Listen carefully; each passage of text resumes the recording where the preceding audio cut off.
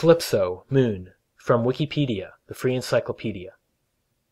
Calypso is a moon of Saturn.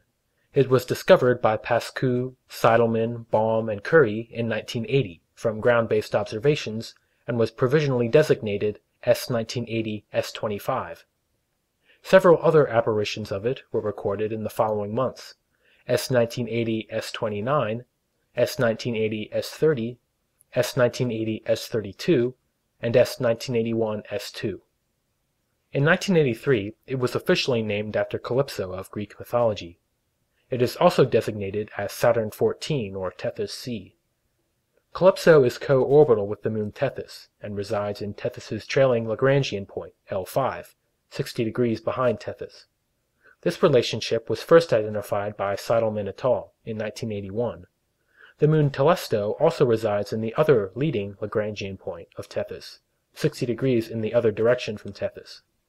Like many other small Saturnian moons and small asteroids, Calypso is irregularly shaped, has overlapping large craters, and appears to have loose surface material capable of smoothing the crater's appearance. Its surface is one of the most reflective, at visual wavelengths, in the solar system, with a visual geometric albedo of 1.34. This very high albedo is the result of the sandblasting of particles from Saturn's E-ring, a faint ring composed of small water ice particles generated by Enceladus's south polar geysers. Calypso should not be confused with the asteroid 53 Calypso.